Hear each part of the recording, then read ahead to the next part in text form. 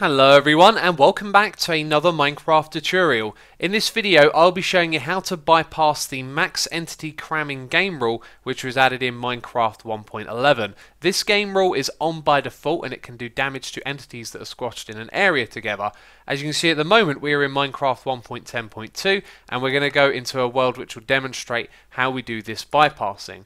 So let's log in. We will see a whole bunch of cows in a spot together. Now this is a familiar sight if you've ever messed around with cow farms and the like, and there are many farms in this game which will cram a load of entities into one space. When you update, you may run into some issues as the game rule is going to do damage to them. So let's press F3 and you will see that there are 49 entities in this world, 48 in front of us which are the cows, and the 49th one is me, the player. So when we load this into 1.11, a lot of those cows are going to take damage and potentially die because of this game rule. So if you load up your worlds and you're next to one of these farms, or if you've got a farm in your spawn chunks, you may be susceptible to some unwanted damage to your entities. So this video is going to show you how to bypass that. To make a backup of your world, you'll need to locate where it is on your hard drive. If you do not know how to do this, there will be instructions in the description box which will allow you to get to your .minecraft folder where you should see the saves folder. And if we go into here, we can see our maxEntityCramming Gamerule. What we simply need to do here is copy this and then paste it again here, and that means that we've made a copy of the world. So now what we can do is open the copy of the world, which will have the maxEntity Gamerule on, and we can turn it off, and then we're going to copy a file from this folder into that one, and that way we can bypass the rule when we update the world. So in the bottom left of our screen you can see it's Minecraft 1.11.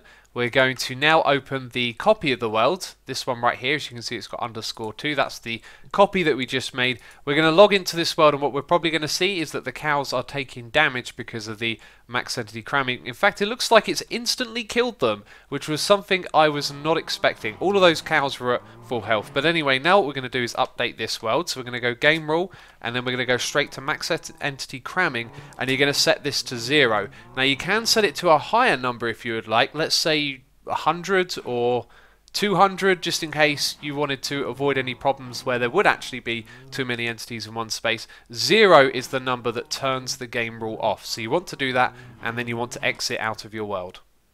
So we're back here again. What we want to do is to go into the world that we just played in. We want to copy this level.dat and then we want to go into our original world and then paste it here so it overwrites that level.dat. So I get a little prompt on my other screen, I click on overwrite and now it has successfully overwritten that file.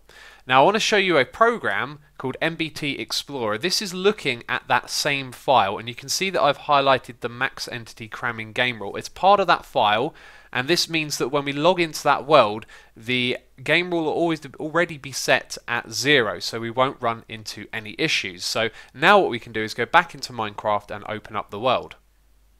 Once again, in the bottom left of your screen, you can see we're in Minecraft 1.11. This world we've already opened in that one, this one we haven't. Notice here it says version 1.11, that's because of the level.dat file. So now we have the same amount of cows in that space, and none of them have died. If we press F3, you can see that all 48 of them are intact. And it really is as simple as that. If you have enjoyed this video, please do leave a like. As always, thank you for your support.